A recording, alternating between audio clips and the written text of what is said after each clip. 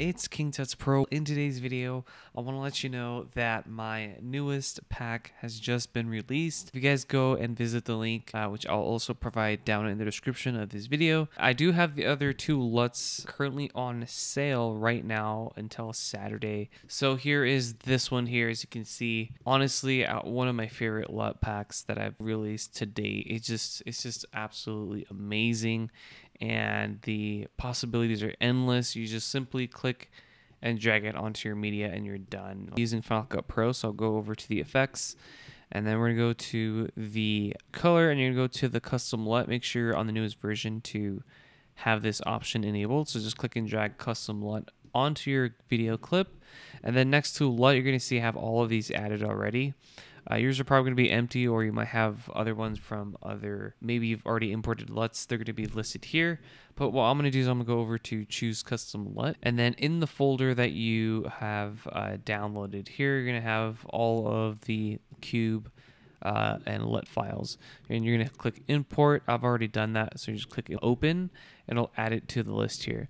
And then you can go down and select them depending on which kind of look you want. So this is going to be the after hours one. As you can see, really cool stuff. Feel free to experiment with all of these to get a certain look. Of course, certain LUT or color grade LUTs will look better on certain clips. So for this one, I'm going to go with the golden hour one because I think this one looks just perfect for this clip here.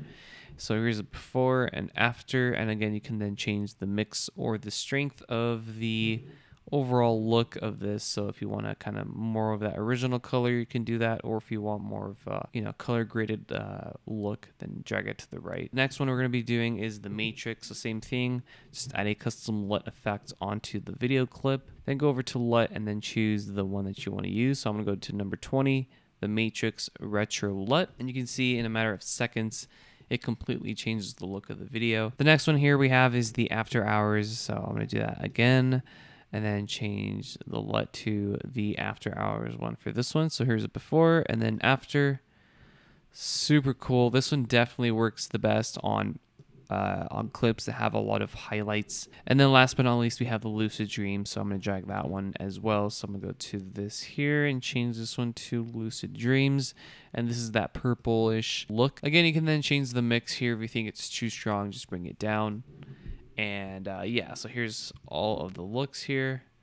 Really cool stuff, and you can really get creative with all of these. Guys, so I am now in Adobe Premiere Pro. So here's the video that I want to be using. I'm just going to click and drag this into the timeline to create a sequence. Of course, I'm going to mute the audio for now. What you want to do is go over to the effects, and it's probably going to look like this. If it's not like this, just go over to like window and then just change the workspace to effects.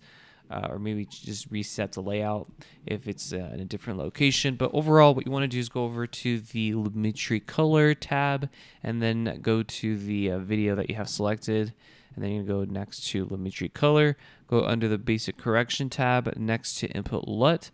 Right now it's going to say none is selected. We're going to click Browse. I want to use the after hours LUT, which is number 1. So I'm going to click open, and this is what it looks like. So this is before and after, and man, it looks absolutely amazing. I mean, look at the difference it makes. I will catch you guys on my next tutorial.